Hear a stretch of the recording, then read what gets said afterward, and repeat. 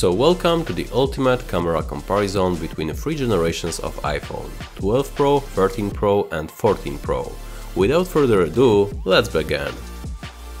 Okay, so starting with the first picture, I tried to focus on the sub-tail light. As the result, the iPhone 14 Pro managed to do it best, I think.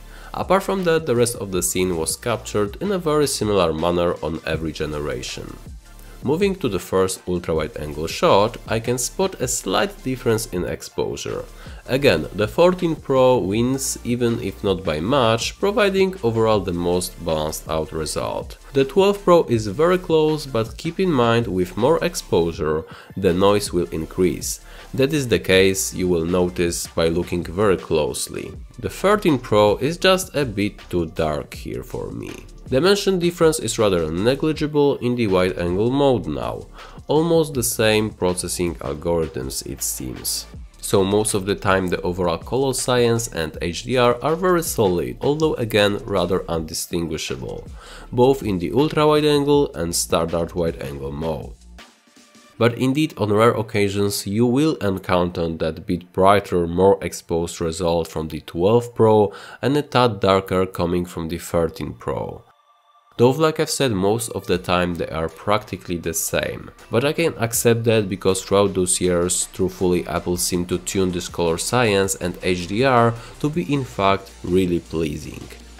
Looking at the telephoto abilities, you will find 2 times native zoom on the 12 Pro and 3 times on the 13 Pro. What's interesting is that the newest generation is actually equipped with both of those options. So there you go, 2 times zoom on the iPhone 14 Pro. Importantly, it is still native because it actually uses some of the pixels from the larger resolution main sensor.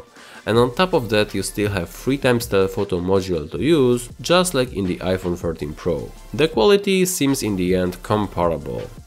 But I was curious to put this very new type of 2 times zoom against the dedicated iPhone 12 Pro telephoto.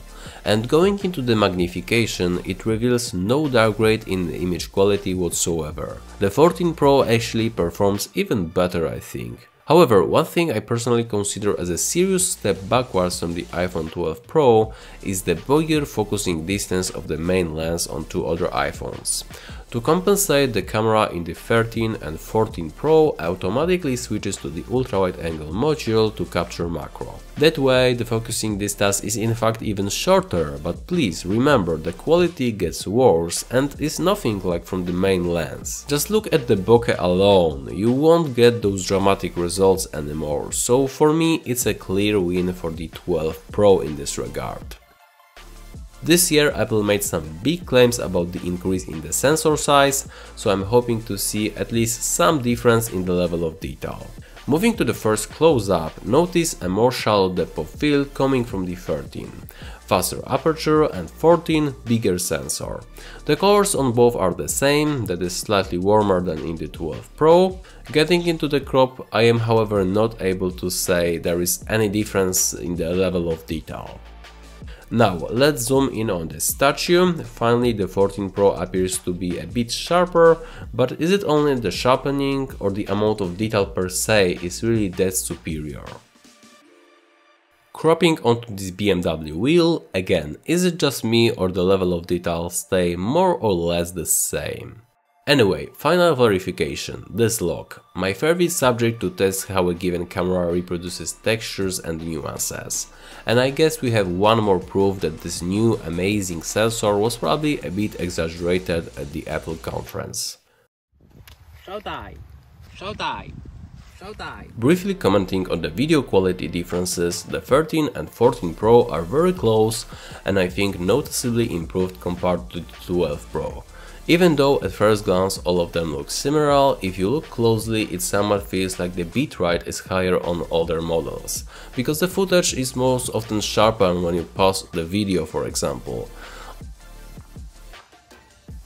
Also, the stabilization is better, without those annoying exposure jumps found on the 12 Pro.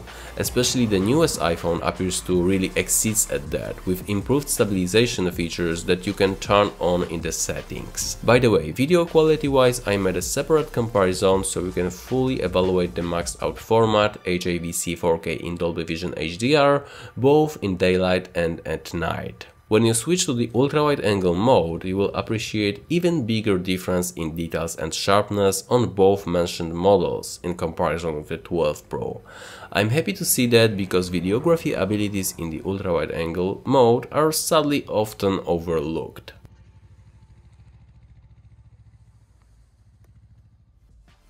Dimming the lights a bit, in this scene the 13 Pro actually came out the darkest. Although the difference between all of them may not be groundbreaking, to be expected the 14 Pro's picture is probably the most appealing. When it comes to the 12 Pro, the level of noise and artifacts are a bit concerning.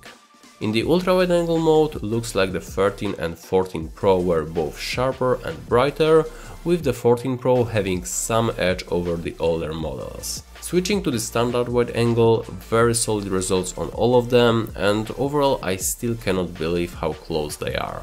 But to be fair, looking closely, the 14 Pro is the brightest and sharpest one. But I'm thinking, if somebody were to ask me which phone is the best bang for a buck, I probably had no other option to say than the 12 Pro. Don't get me wrong, I love the results, but at the same time I'm slightly disappointed with the 14 Pro. Hearing all of those claims about this so new large sensor, I expected a bit more improvements, especially in regards to the night mode and overall level of detail. Still, it is a small step in a good direction. All in all, I think I would be fine with the 12 Pro. It is in the end the most affordable, thinnest and lightest.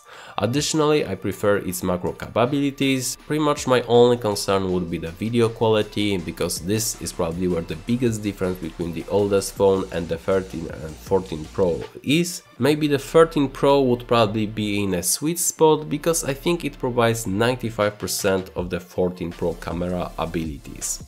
So the question remains when I will learn to distance from the hype about changes in camera sensor. But really, let me know what do you think about the differences between all of them. Thank you very much for watching and consider subscribing for coming trustworthy camera comparisons and reviews. See you in the next one. Peace.